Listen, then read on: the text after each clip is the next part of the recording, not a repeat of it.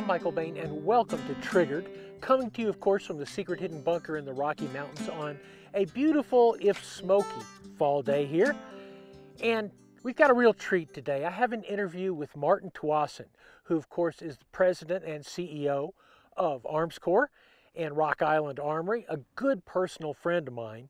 And I reached out to him to talk about a little bit of the future of ARMSCOR, some of the things that you might see coming up, and some of the challenges he had manufacturing arms in the Philippines in a year of COVID-19. One of the things Martin asked me was, hey, what are your 3 favorite ARMSCOR Rock Island Armory guns? So, Martin, I'm answering that question for you today. Number 1 on my list is this. It's a VR-80 shotgun. It's 12-gauge shotgun semi-auto, essentially built on an AR platform made in Turkey, and I cannot say enough good things about this gun. I shot it in 3-gun, and it raised me up in 3-gun because I was no longer stuffing shotgun rounds into a tubular magazine. Instead, I had these. These magazines make sense. This is a 9-round magazine with a 3-round Taylor Freelance magazine extension on it, so I got a dozen rounds here. I also have 5-round magazine for it. What I use those magazines for are different loads. In a 3-gun match, you might have to shoot buckshot, you might have to shoot slugs. So I have those rounds in the 5-round magazines, which, by the way, I have different color Taylor Freelance magazine extensions on them. So they're 8-round magazines, but I can tell immediately that it is not carrying my usual 3-gun load. Other points about this shotgun that I totally love. This is magazine well from Amarok Tactical. There's a number of different ones, but it makes a real difference if you're running and gunning with this gun, because you're grabbing these long, unwieldy magazines off your belt. It helps to have this big funnel here. Running a red dot, I ran through the season with a Romeo 4, a SIG Romeo 4, and I have no reason not to leave it on there. It has been a workhorse sight on a workhorse gun. I did change out things like stock. I did change out the pistol grip. The other thing I did, really complicated, kids, I changed the bolt handle from the right side to the left side. Why? Because the left side is where the bolt handle needs to be. I do not want to operate the gun with my strong hand, the operating hand of the gun. I found nothing in 3-gun that made me dislike this shotgun. I liked it so much that I'm now looking at it as a home defense shotgun as well, replacing my Versamax, replacing my Mossberg 930. It's been a rock. Whatever I load in it, it runs. So, let's go to Martin Tuason, of course, through Zoom, and see what the future of the VR-80 might be. So you're expanding Vegas, and is that where you're? We have currently 2 projects for in-house and 1 OEM project we're working on. The handgun will come out fairly shortly, and we'll be able to show that to you. And then the other firearm category, we're waiting for a nice little letter from ATF. We're pretty 100% sure we're following all the ATF guidelines, so they shouldn't be denying us. And when you see that bad boy, Michael, wow.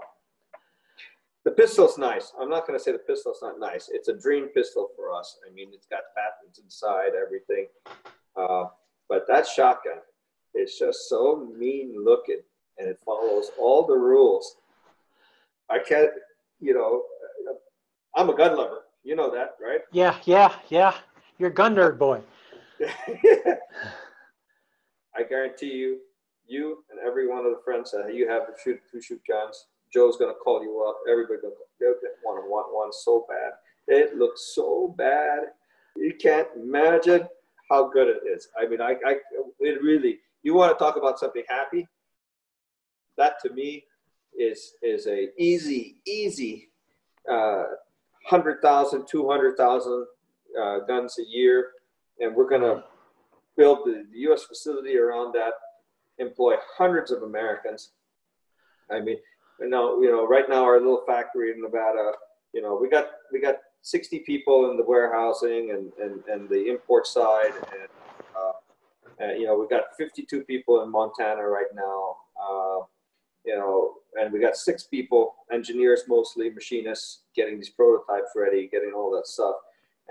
But I've already got about 30 CNC machines, and we're and we're ready. We're just waiting for that letter from ATF. When that letter from ATF comes in, woo-wee! This week's Triggered is brought to you by Franklin Armory, the home of innovation in firearms. Volquartsen, engineering the world's best rimfires. Taurus, USA, designed to protect.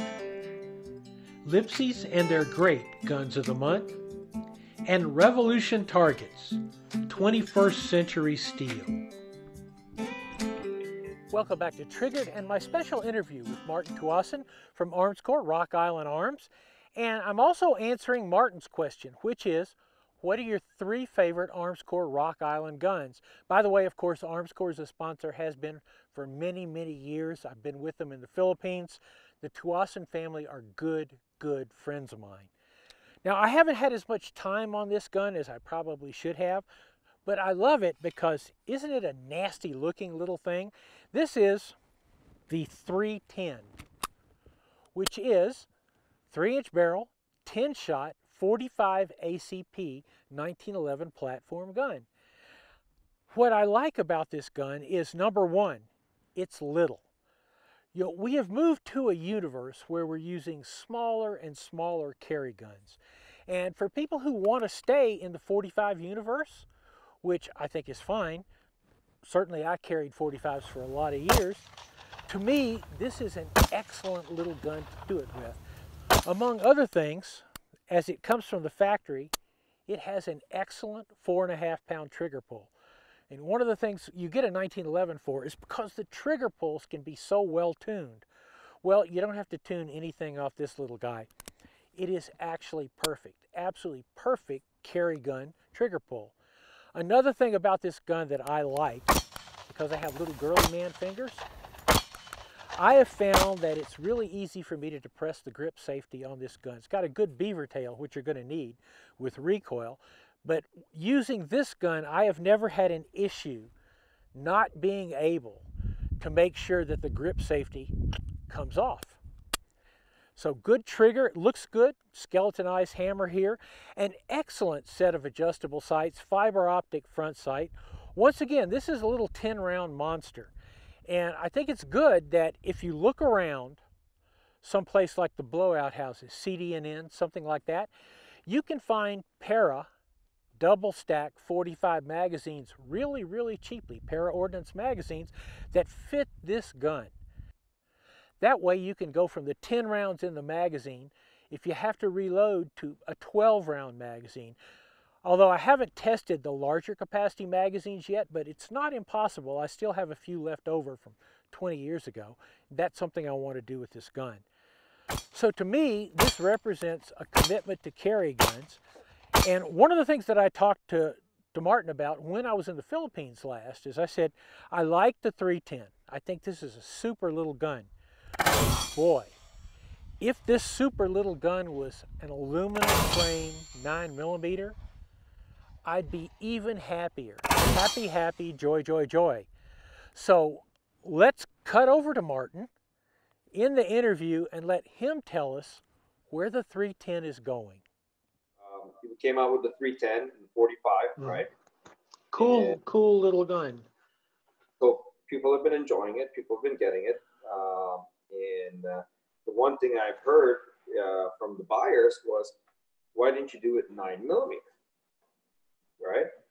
Oh, well. Yeah. You heard that from me, I think, in the Philippines too.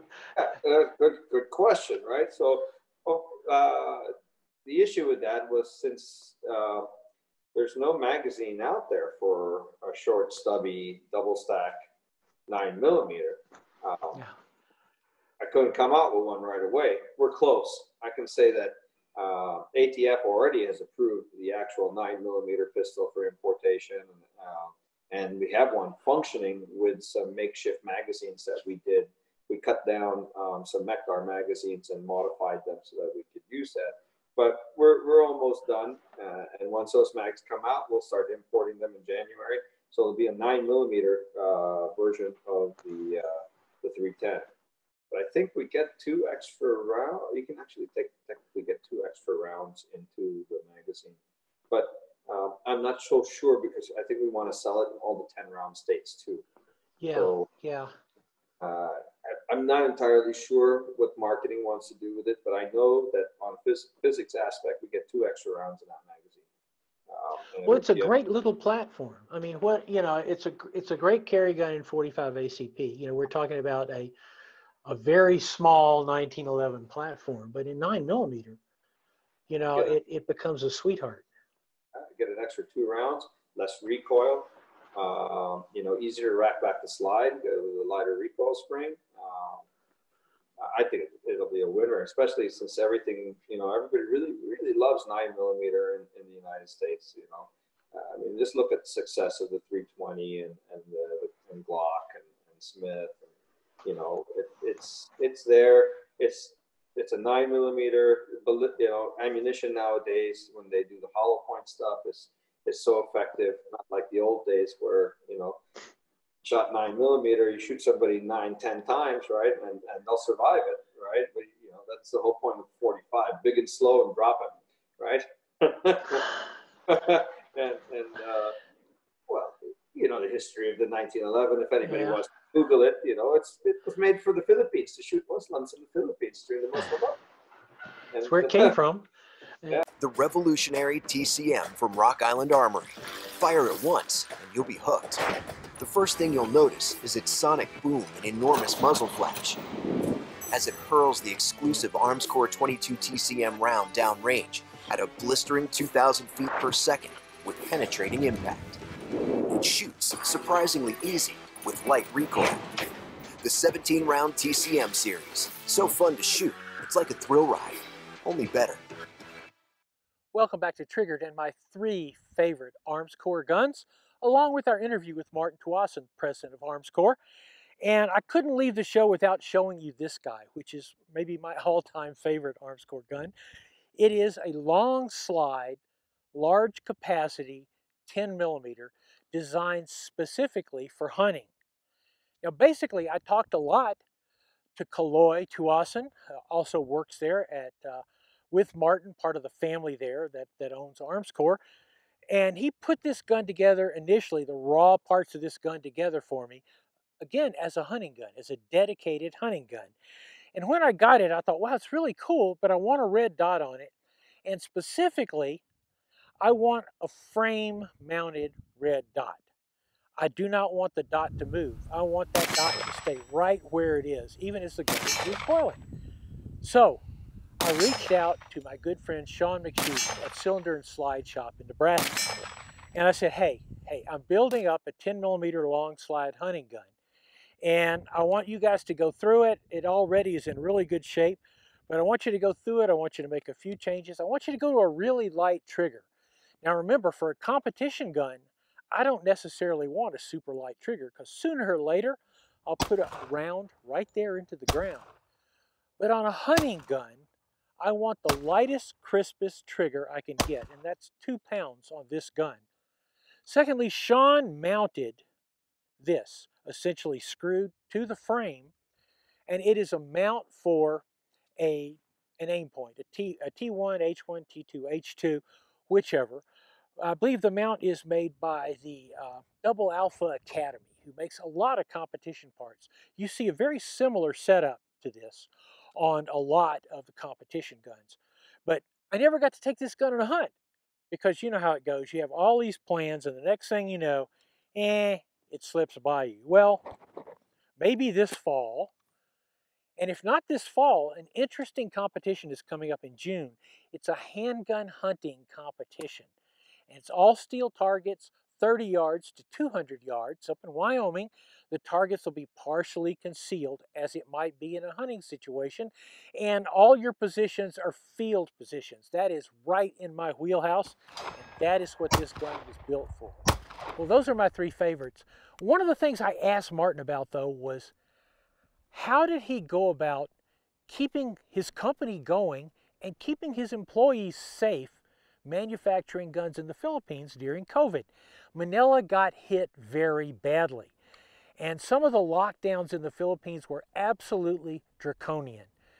So Martin and the whole team at ARMSCOR went 24/7 to make sure that their employees were safe, and just as importantly, that their employees had a job. The Philippines got clobbered by COVID. And ARMSCOR, you're right there. All of a sudden, the roof falls in. Talk a little about that. I'm at Iwa. Show gets canceled. Everything starts shutting down. I mean, you know, the whole world starts shutting down. We got maybe 1,000 cases in the Philippines on March 15, when the U.S. Stops Americans from coming in. Italy's on fire, right? And on the 17th of March, the president says, we're going to go on a full lockdown. And I'm like, full lockdown? What does that mean? The rules didn't even come out after he announces it. Just nobody's allowed to leave the house. I know you employ a lot of people. If those people can't come to work. Yeah, 700 people at the factory. And we're not 1,700 anymore. Unfortunately, COVID did have its toll.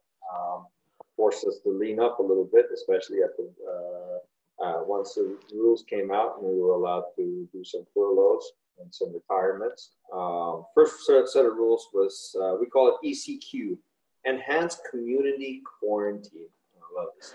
Filipinos love this stuff. So basically, enhanced community quarantine is you get a pass to leave your house. No more than one person can leave your house at any one point in time. And essential businesses such as groceries, food processing, hospitals are allowed to function. We're not an essential business. The Philippines has not had the Second Amendment. Unfortunately, when the Americans left and left us to be independent, they helped us set up the Constitution, but they forgot the Second Amendment. We got raw materials, we got everything. Let's kick it up a little bit. See how many people we can get to the factory. The rule was we could run a skeleton crew as long as we housed them and fed them and kept them from leaving the factory and contaminating other people. If they were all COVID-free, they could stay and work. So we found 323 volunteers to come in out of the 1,700 employees we had. And we went into the essentials, 5.56, 9mm, 7.62 for our government contracts and for the U.S. market. First week of July, we had 937 people working in the factory, 24 hours a day, sleeping and eating in the factory. We allowed them to go home when the rules changed. Then our first case of COVID hit. And so we had one case, one out of 1,600 people, we had one case in 5 months. I don't know how contagious this is, but one case out of 1,600, those numbers don't add up. Odds are I should have had, 5-6% of my population with COVID at least. Right. He goes home. We contact traced 22 other people. They all test negative. City government says they still can't come back to work for 14 days. So I lose 22 guys there. And because of that one case, 132 of my guys don't come back to work the next day because they're scared of getting COVID. And these are because I've been in the factory, and these are people that want to work. This is a great job to have in the Manila area. For sure. In Marikina, we're the highest paying in the whole city. So you come work for me, people sue me to work for me. I mean, they have 35, 36 employment cases a year, and it's not because they're suing me for sexual harassment or any of that nonsense. It's to come back to work for me permanently so they can, and not because it's almost full permanent employment in the Philippines once you get your full-time job, it's almost impossible to fire somebody. So, you know, they don't, you know, they want to come work for me because I pay good and I treat my people good. I treat everybody like family. And you've got all these people in the factory, and you've also got to make arrangements for their families. So when they get to go home, everybody's got to, you know, social distance, masks. We started producing our own face shields and our own masks.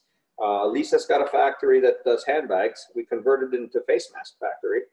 And the foundry, when some of their guys had nothing to do, we decided to build some face shields for the employees so that we didn't have to put all the barricades all over the place. And actually, it came out pretty decent considering they're like jimmied up face shields. And so the Philippine ambassador to the United States says, "Hey, Martin, PPEs, man, we have no PPEs. What can you do?" A good friend of mine, and he says, I said, "I don't know, I made these makeshift face shields. How's these done?" 2 weeks later, we had a mold made, and we do them now, and we give them to all the frontliners for free. The Army and the police, we don't let them pay for it. We just give it to them. I hope you guys enjoyed this. Martin and I have been friends for so long that interview ended up running, I don't know, 50 minutes or an hour, because there's a lot we had to talk about. So anyway, I'm Michael Bain. Of course, you can find us at michaelbain.tv. You can find us on YouTube. You can find us all over the place.